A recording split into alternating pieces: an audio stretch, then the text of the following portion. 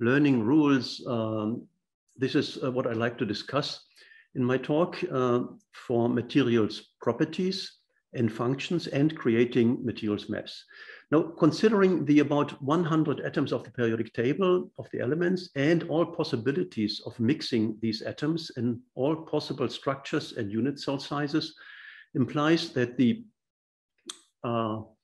number of all possible materials is practically infinite.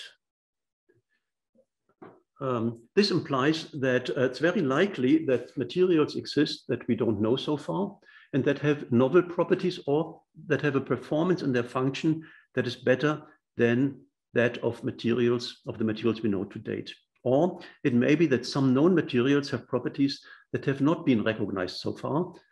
And the question is, how can we find these exceptional materials? And that, of course, is also the question, I think, of materials square.